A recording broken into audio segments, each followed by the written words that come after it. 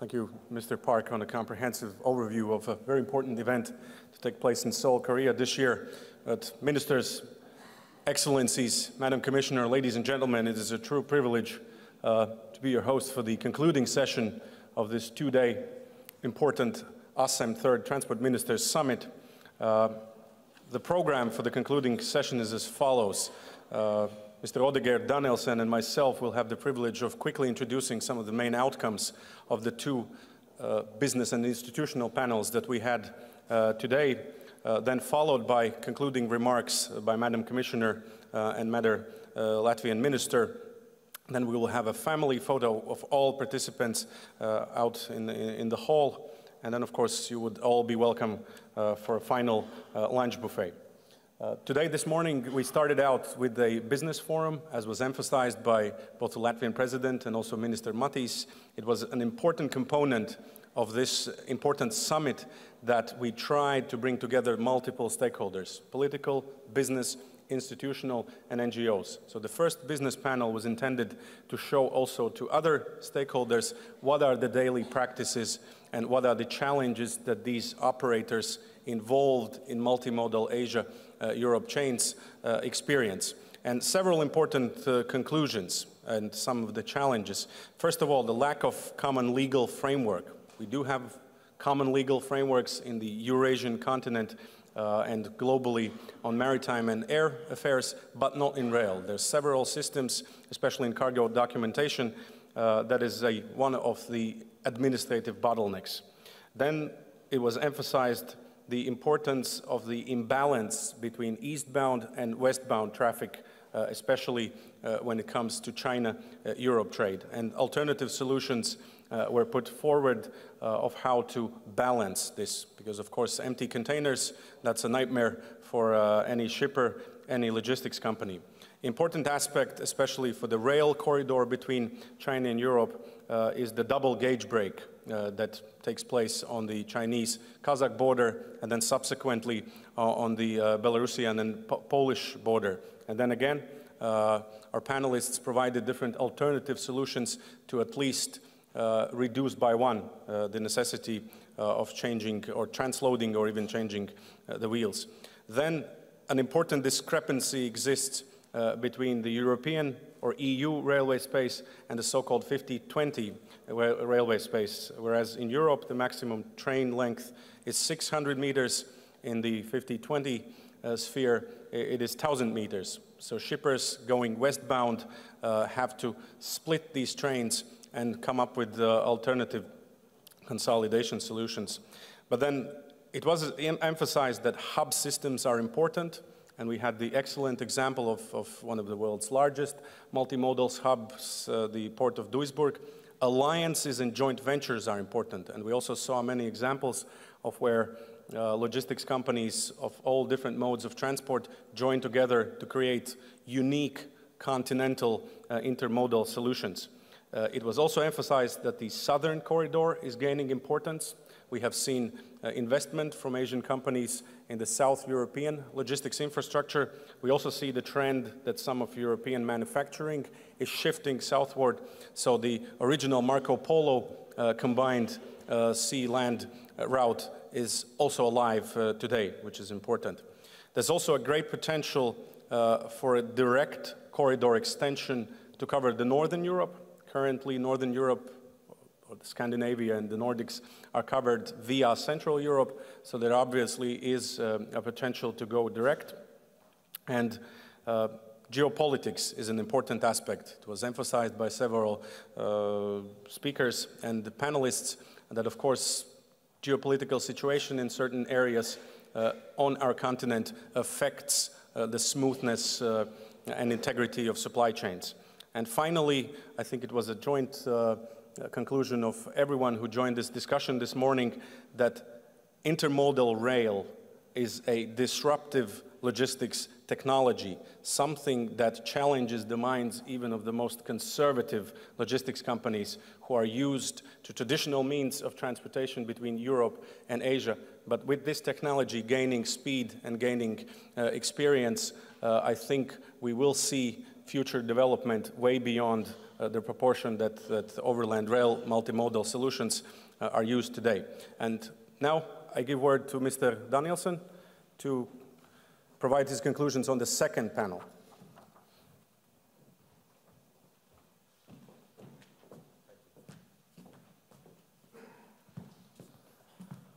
Thank you very much. Ministers, Your Excellencies, distinguished delegates, I will try to summarize the quite short and compact session that we had on the international organizations.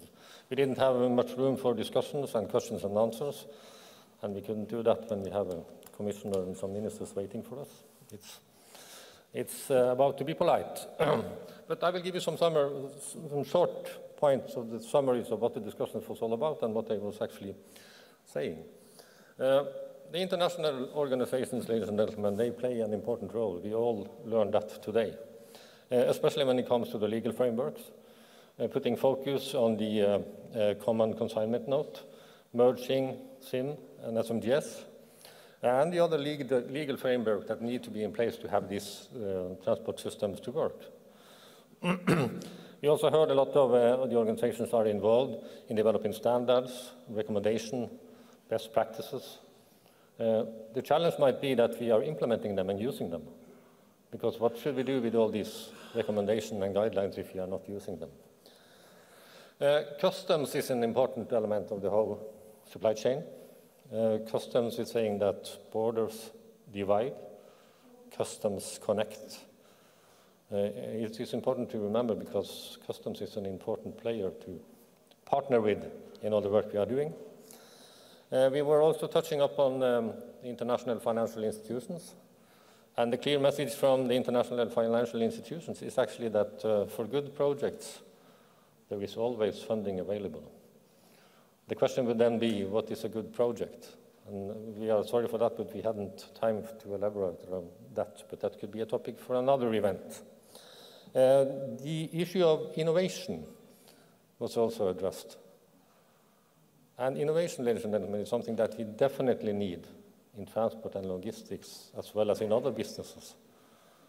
But there is a long time since the wheel was invented, and we would like to see some new innovative approaches guiding us and helping us to reaching our common goals.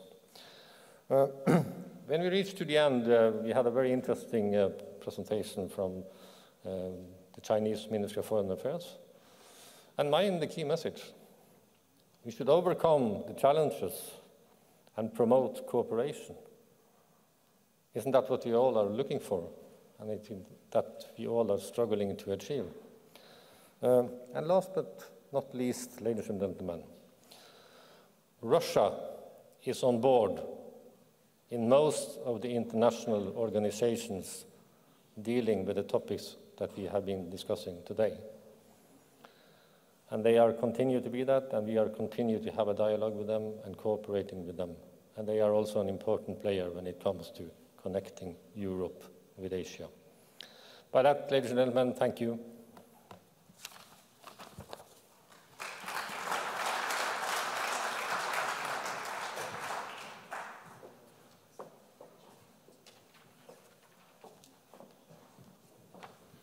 Thank you, Oddigeir, for your conclusions. And now it is my honor to give word to Madam Commissioner Violeta Bulc for her final remarks.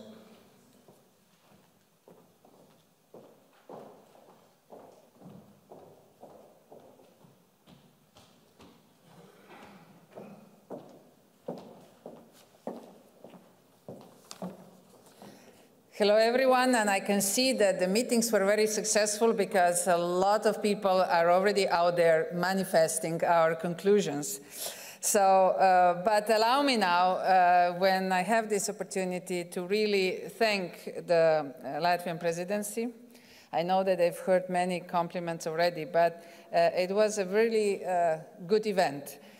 Not only because we all came here, but especially about all the efforts that the Latvian group has put in. Great conditions for working and a very smooth flow of all events, and that's why we had a very good dialogues. Thank you very much.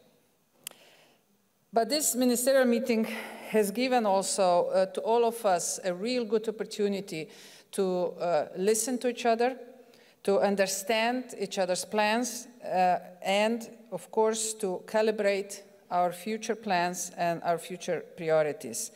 In infrastructure, that is very important.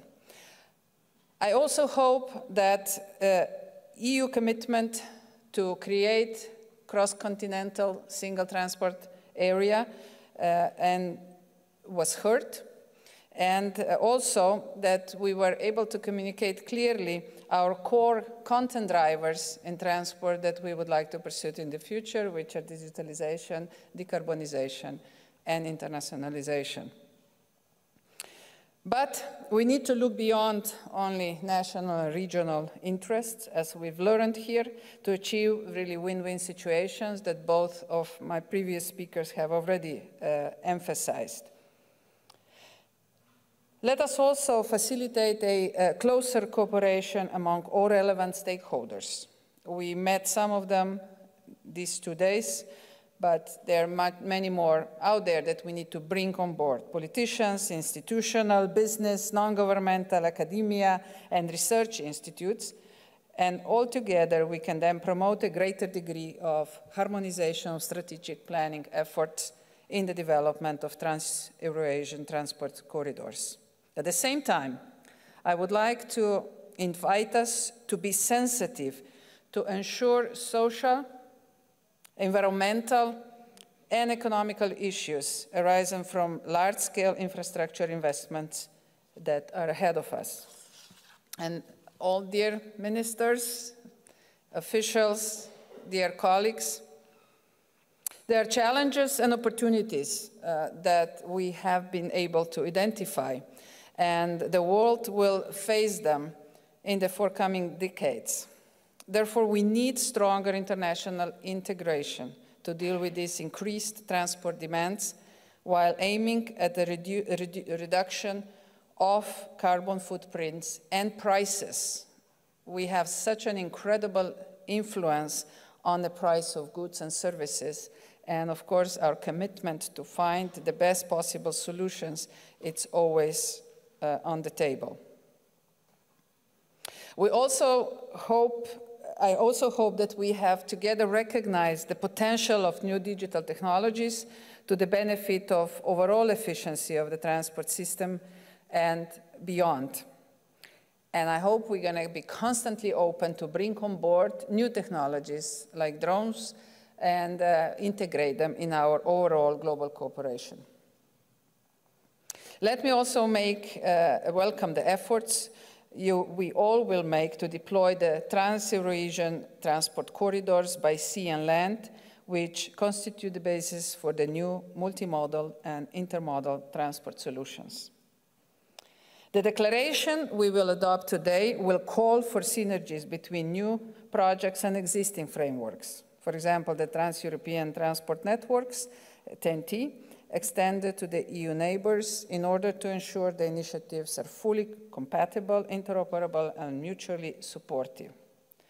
And establishing multilateral and bilateral dialogue platforms will promote transparency and cooperation and facilitate the development of Euro-Asian multimodal transport connectivity. We should combine our efforts to improve the supply chain and border crossing rules, remove bottlenecks, and of course, remove administrative burdens. This was, in all this respect, a successful meeting. It was a successful ministerial meeting.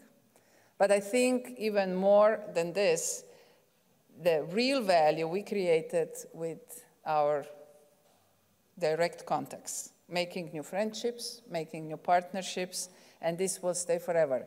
And I hope that this will also drive our future good cooperation and should then empower all the technical solutions to really serve the humanity. Thank you very much.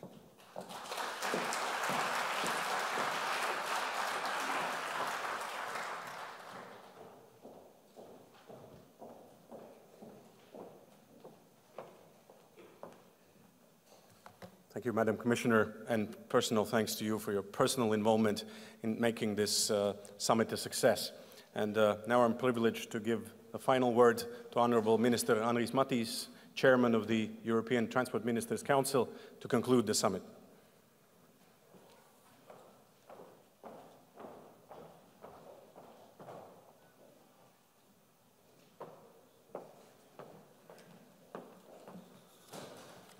Excellencies, dear ministers, dear Madam Commissioner, ladies and gentlemen. It's my honor to be here at this very important event. As Madam Commissioner just mentioned, I also consider this meeting very successful. But success depends from the participants of the meeting. And first I would like to thank all the delegations that were present today and yesterday. We had 40 delegations here, with most of them represented and headed by the minister. We had highly valuable industry representatives here at this meeting that brought us practical ideas and practical options how we can strengthen European Asian transport connections. So the success of the meeting are you, which considers these European Asian connections very important. I can say that by time these issues are getting more and more important because of increasing trade between Europe and Asia. Transport area could facilitate this trade and could boost our economies in Europe and Asia. I'm really glad that we understood and we consider that there are a lot of things that we can do from the side of government, from the side of industry, from the side of businesses, from the side of academia. We had the ministerial session where we exchanged our views between the delegations on how these corridors could be developed. And we had the sessions from the industry. We heard today a summary of those, but really those were very interesting. I can say that there is a great potential for land bridge transportation, and it is very good that it complements air transport and it complements maritime transport. I can say that intermodality is a key, creating integrated combined transport solutions. And we talked today and yesterday very much about that. We also can say that one of those tasks that are important to do from the government side of view, from the administration side of view, we have to look at the simplification of procedures. We have to look at the customs, border crossing, transportation documentation, cutting red tapes in any possibilities where we can have these, to enable businesses to be faster, to enable businesses to be more competitive, more cost efficient. The second thing that we can mention is removal of bottlenecks.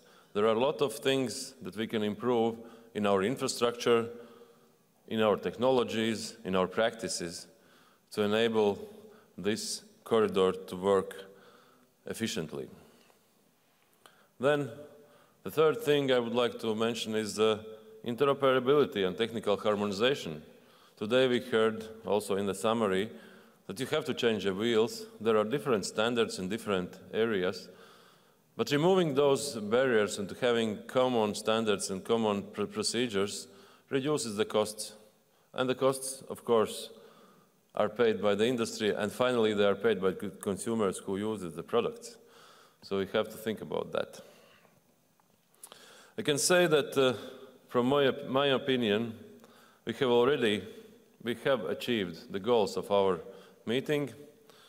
It has been largest ever attendance to ASEM Transport Ministers meeting, as I mentioned, over 40 delegations. We have very strong ambitions put in the Riga declaration of this meeting that will have possibility to be implemented. We see that interest for hosting the next meeting in 2017 from 2 countries, 2 Asian countries. That means that this format is very useful and it could bring results. Once again, I would like to especially thank Commissioner Bulc for your personal support in organizing this meeting. I would like to thank all delegations for taking active part in discussions, in drafting of documents, in process of this meeting. I would like to thank the businesses to share your experiences, which are very valuable for us, for the governments. And last but not least, I would like to thank all the technical organization, my staff and staff at the Presidency Secretariat for doing this great job. Thank you very much, and see you in next ASEM Transport Ministers meeting.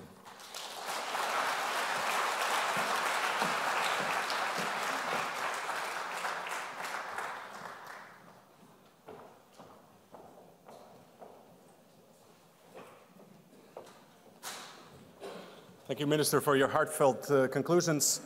Everyone is welcome to join us for lunch, but before that, let's gather in the hall for a big family photo. Thank you very much.